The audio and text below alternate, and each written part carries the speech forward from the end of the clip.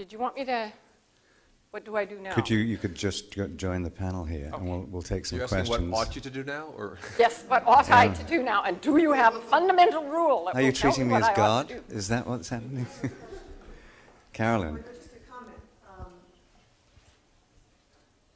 It sounds like you're saying you not only don't have to scare the crap out of people, I mean that we shouldn't scare the crap out of people, you don't have to. You don't have to. It's there. It's there already. Social motivation is very, very powerful. But let me say, in most people. So there is such a thing as a sociopath. And what do you do to those people? Well, it doesn't help if you convert them to a religion. And it doesn't help if you just try to scare them. They're very dangerous, they're very scary, and people with, frontal symptoms in general are very scary. And we have to deal with them. And that's a whole sort of other talk.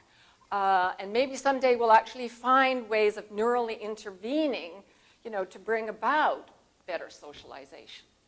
But by and large, you don't have to teach.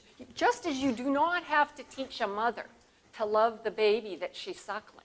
If she doesn't, we assume there's something pathological, and all of the exhortation in the world makes not a whit of difference. But by and large, the biochemistry is just hugely powerful. Last week I went on a radio show called Fox News, and there were people phoning in, and one man phoned in, and he said that if he didn't believe in God, there would be nothing to stop him killing and raping and stealing. And so I said, you mean you would kill if you didn't believe in God? And he said, yes. And I said, who would you kill? He said, I would kill my neighbor. Really? Well, I'm sure that his neighbor should definitely be on the lookout. I said, you're not a very good advertisement for religion, but I suspect he's not that uncommon. Yeah, violent behavior is of course very, very, very worrisome. And the other part of the story that I think is really important, and I know some of you have heard me go on about this before, but I like to think that, we found this animal model now for social attachment, and we want to understand how you extend the attachment beyond the immediate family to the group, as it does, say, in baboons and chimps and so forth. But what I want is an animal model for in-group attachment and out-group hostility, because that's where the real killing lies. That's where it is in the case of chimpanzees. We all know now that chimpanzees do this thing where the males get together of an evening, things are nice, no problems. They go quietly creeping off, and they get to the border of their territory. They find a lone chimp. They don't sort of kill it in the way they would if they were hungry. They kick it, they bite it, they rip it apart, they leave it to die in the most miserable way, or else they kill it. And we do it. We humans do that. And what I'd like to know is what the biochemistry is there, and how to, as Roger would say, how to incentivize us so that that doesn't happen. But that's the real moral issue, I think. And it's actually and the worse than Bible this. actually doesn't seem to say you can't do that. And a lot of folks in the Bible do just that. I think it's important to point out that in those killings as well, that the genitals are ripped off. That's right. If you know anything about inclusive fitness, you'd have at least a story on why that would be a place to be attacked. Ralph Greenspan. Yeah, Ralph Greenspan, Neurosciences Institute. I also want to extend the evolutionary aspect of this a step further, because as you sort of alluded to, there is actually a great deal of genetic variation in the prairie voles. Yes. As to how much they have. That's right. Which means that it is not under such strong selection that it takes over the population. That's right. So there is an interesting tension, which may well be the source of many of our ills, between the cultural and social imperatives of conformity and the genetic imperative of variation. Yeah, that's very interesting, Ralph. That's a really deep point. Somebody already up there has a microphone. Oh, it's Stan Siegel. Yeah. Hi, Dan Siegel from UCLA Department of Psychiatry and the Center for Culture, Brain, and Development. Thank you for your talk and introducing attachment. Just to address 3 areas of science that people may be familiar with, but just to tie them into, with your presentation. In my own work, I work in the field of attachment research, and trying to look at the fundamental ways where families, in fact, have a kind of moral compass that, as you're saying, is kind of natural to the way they are. In human beings, we have a whole field of science, actually, that looks into this. And rather than just looking at genetics, we actually see experience, and in very deep ways and across the generations, finding transmission of behaviors you might call unethical, or at least not optimal for thriving. And in fact, we have interventions that can alter those paths. So there actually is a lot of empirical data about that. But to address the other issues in terms of these neural mediators of in-out membership response, 2 studies sort of come to mind. One are certainly terror management or mortality salient studies, where you expose someone to a sense of danger and even subliminally images of death, and then you find that there's a intensification of the evaluation of the individual they're presented with subsequently as being either an in-group or out-group. The in-group person is treated with more kindness. The out-group person is treated with a lot more hostility.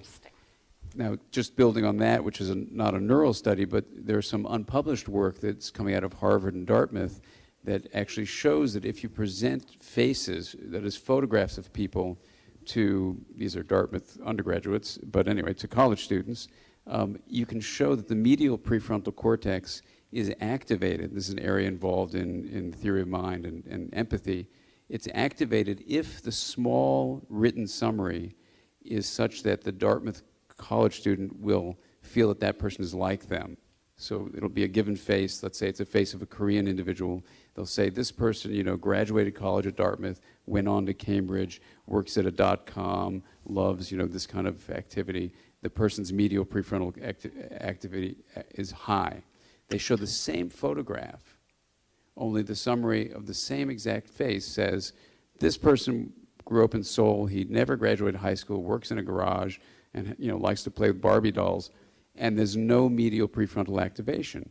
And the person just has no sense of connection. So we're learning that, in fact, there are these neural mechanisms of in-out group membership, and there are ways that we can consider in terms of a society that's based on science of actually promoting awareness of that, so that, in fact, you don't go ahead and rip people's genitals off if you're aware, in fact, that if something happens in a country that makes you have mortality salience activated, you're very likely to look at people not like you and go blow them up. So if you actually used your prefrontal cortex to rise above those kinds of innate biological reactions, you might actually alter the course of human history. Dan, I think there's a couple of good points there, and we'll be going to those later this afternoon. The lady in the red over there with the scarf on is Mazrin Banaji, and you guys should talk. Yeah. Mazrin will be talking about this a little later on. I was just going to... Do you want to respond before I was just going to follow up by, in case not everybody knows this experiment, but Paul Zak then asked, well, how could, if oxytocin, which it turns out in animal studies to show that it lowers anxiety levels and makes people, feel a little more comfortable and so forth. So Paul Zak and some guys thought, well, suppose we put it in an aerosol and just shoot it up people's nose, because the olfactory bulb is the fast way into the brain. I won't summarize exactly how the data went, but it was one of these tasks where, you give somebody money and you have to trust them that they will give you money back and so forth. The basic line is that the people who got the oxytocin up the nose were much more trusting than the normal controls. And then they did it not with oxytocin up the nose, but just with massage. I really like this one. And if you just give the undergraduates a really nice massage before they go in to play this game, they act as though they had oxytocin. Oh, that's obviously Ted Haggard's solution. Yeah, but he didn't take it. We'll get onto that later. Just to let you know, there is actually circulating oxytocin in here right now. Sam. Yeah, Sam Harris, infidel. So I thought both Pat and Steve brought together some very necessary pieces of perspectives here. I just want to try to push it a little bit further to allay the fears of religious people who, it seems to me that this question of morality really is the Gordian knot that needs to be cut at the level of our culture, that the link, the imagined link between morality and religion is really the myth that is circulating here that we should deflate, and I think you have said that the necessary things to deflate it. Two things. One is that this idea that we should be skeptical that atheism can foster the basis for a civil society. I think it's instructive to look at the most atheistic societies in the developed world. The one you find we in the United States are really an outlier. If you take the top 20 societies as ranked by the UN's Development Index, which incorporates almost every indices of moral behavior that you'd be interested in, like violent crime and infant mortality and generosity to the developed world, you find that, first of all, the U.S. is the only society, with the possible exception of Ireland in the top 20, that really lives at all under the shadow of this kind of religiosity. And the other societies are the most atheistic societies around, apart from the communist bloc societies, which have their own dogmatism to worry about. But you look at societies like Holland and Denmark and Australia and Iceland and Norway, societies where the level of belief in God is really the inverse. I mean, they're all like the National Academy of Sciences, essentially, in Sweden, on this question of a personal God. The other, well, if it's ridiculous, we can address it. But it's the level of atheism in Sweden is somewhere between 60 and 85%, depending on how the question is asked. The other piece, though, is that this question of whether there are really right and wrong answers to questions of good and evil. When you translate good and evil into questions of happiness and suffering, which I think you have and which I think Spinoza has, then you need only posit that there are really right and wrong answers to questions of how human beings and other conscious beings can maximize their happiness. And it seems to me we have very good reason to believe that there are right and wrong answers there. And we know that something, for instance, like honor killing or female genital mutilation is not a good strategy to maximize human happiness, to raise people to feel compassion for other people, for instance.